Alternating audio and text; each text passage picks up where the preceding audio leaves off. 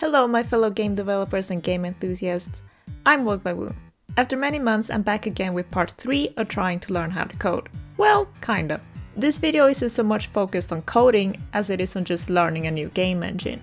Previous to this experience I've only ever used Unity to make games, but you know, after certain events, you gotta make sure that you have some backup options available just in case. Which of course brings us to Godot. Godot? I'm just gonna call it Godot because it sounds more fancy. Ever since the Unity scandal, this engine has practically been blowing up with new users and lots of beginner tutorials as well. I've been wanting to have a look at it for a while since I have a strong feeling that it's just going to get more and more popular over time, kinda like Blender since both are open source with user contributions. If you feel like something is missing from the engine, you can in theory just implement the feature yourself instead of waiting for a company to do it. I mean, at least if you know how to do things like that. I don't, because I'm a complete Godot newbie. The real question now is, how does one get started with learning Godot? Lucky for me, Brackeys recently made a comeback to the YouTube scene, and not only that, but they released 2 videos directed at teaching Godot to beginners. I've only gotten around to watching the actual game tutorial, so that's what this video will be about. The tutorial itself is 1 hour and 17 minutes long, and it's divided into smaller bite-sized chapters. They also include all the assets needed for the game, so all that's left to do is to get started.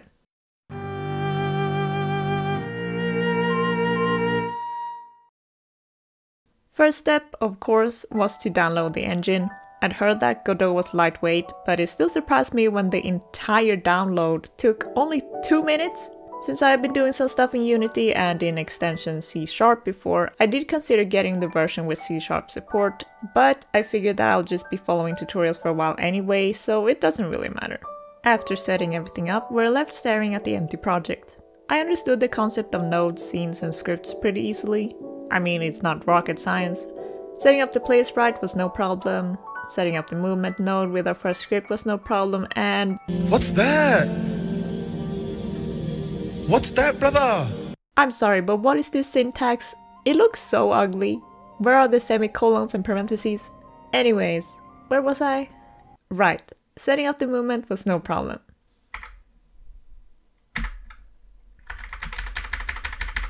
Hello? Why aren't you moving?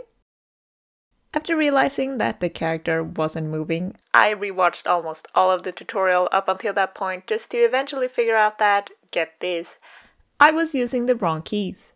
This script automatically works with the arrow keys, not WASD. So I basically spent all that time freaking out over nothing! Moving on from that little mishap, the next step was to set up the world using a tile set, and my god do I love stuff like this. Tile sets are great. It's so easy to quickly make levels with them. And the tileset provided for the tutorial is really cute. Setting up the collisions was super easy as well. It didn't even take me 10 minutes to set up the entire level from start to finish. Next up was some platforms and making them move using the animation player. I assume this is kind of like the timeline in Unity. Either way, it was easy to use and I had my platforms done in just a few minutes. The coins were also easy to make. I'm really just saying that everything was easy, huh? But it's true, it was really easy. When making the coins, I immediately thought that the area 2D node is kind of the same as setting a collider to a trigger in Unity, so that made it easy to remember. Also, I decided to make the colliders for my coins much bigger since it was annoying to have to jump to precisely collect them. After the coins, it was time to set up the dying. Because what fun is a game if you can't die? For both the coins and the kill zones, you set up the collision mask to make sure that it's the player that's being detected, and again, to make a Unity connection, this feels like setting up tags, which I don't really like to do, because I often forget it, but it felt a bit more logical here. Anyways, the kill zones introduced timers, which I will make more frequent use of later. We kept things organized by sorting them in empty nodes, then it was time to paint in the background. Brackeys made the sky blue, but I'm obsessed with having sunsets wherever I can, so obviously I made the sky blue as well. Just kidding, I made it orange. Moving on to another gameplay element, we added some dangerous slimes. And I have to say, aren't they just adorable? They're so cute it makes me want to run into them. But yeah, they kill you, so you shouldn't do that. Other than slimes, we added walk-in and jump-in animations, flipping the sprite depending on direction, which I obviously had to get wrong on the first try. Also, I couldn't walk left because I had spelled it wrong. This is why strings suck. Speaking of strings, we added labels for gameplay tips and the score, which was handled by a game manager. I'll be honest and say that I don't really understand the whole autoplay or whatever in the project settings, but I'm sure I'll get the hang of it eventually. Audio is important to every game, so we added music and sound effects, each with their own mixer. This is of course convenient if you want to implement a settings menu for your game. But for some reason, the music in my game mostly played in the right speaker. It sounds perfectly balanced in the tutorial, so I really don't know what went wrong there, because the sound effects sound just fine. But wait a minute. The tutorial is finished! We made a game! Well, I made a game. You didn't do anything. But that's still really cool. But did you think I was going to stop here? No. This only took me 3 hours, but the title says 5 hours. Which begs the question, what did I do for the rest of the 2 hours? Well, I wanted to mess around a bit on my own to see if I could improve the game a little. First of all, I really needed some coyote time because the jumping was hella clunky.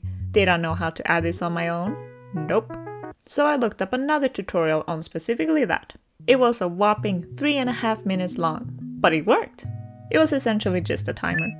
The other thing I wanted to add was a damage system, because it felt a little silly to die the second you touch an enemy, plus I wanted to make use of the cute animations provided in the sprite sheet. So step 1 was to make a health bar. That was easy. Now I just need to make sure it works.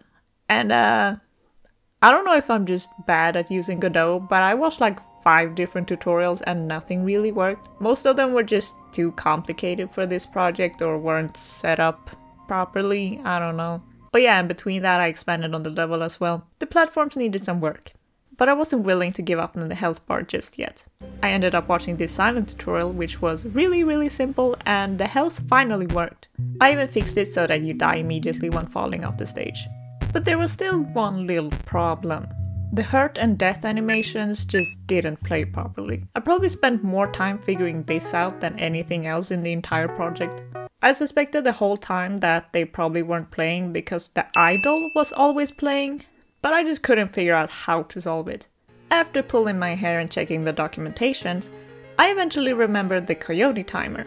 If I used the timer, that could delay the idle animation until the hurt and death animations were done playing. So that's exactly what I did. And it didn't work. It was something about the timer infinitely starting and never ending, so after looking that up in forums, I finally got it to work.